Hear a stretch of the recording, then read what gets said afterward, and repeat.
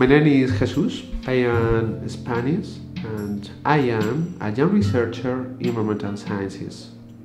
I work on urban soils and how to take into account their variety and their quality in land use planning. For all of us, the soil is what is under our feet.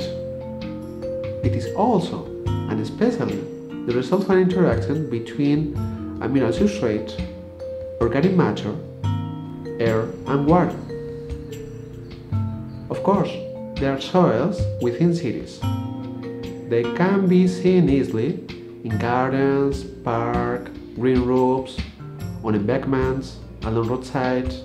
So currently, the quality of urban soils is taken very little into account in land use planning.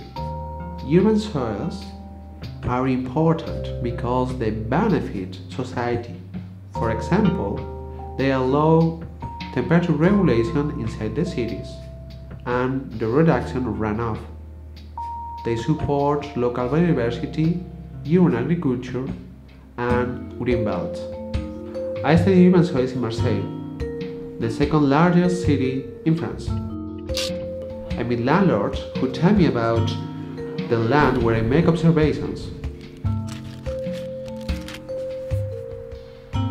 In the lab, I prepare the soil samples and I perform physical chemical analysis such as pH measurement, organic carbon content, the quantity of metals, and also I perform microbiological analysis such as bacterial and fungal respiration and global enzymatic activity.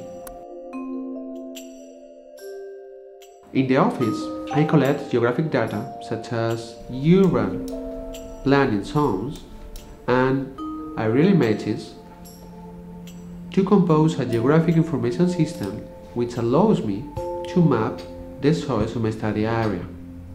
I combine the maps with the data collected on the ground. In parallel, I conduct interviews with specialists in spatial planning and urban planning of the local authority, Aix-Marseille Provence Metropolitan Authority.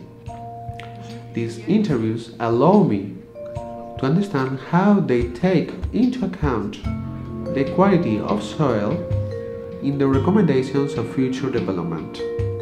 I use field data and interview information to provide local authorities a method for integrating the quality of soil into urban planning regulations.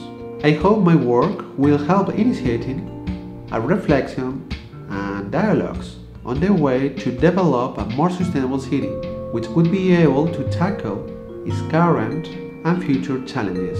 For example, they provide... Ok. C'est parce qu'elle a beaucoup d'expressions, donc j'essaie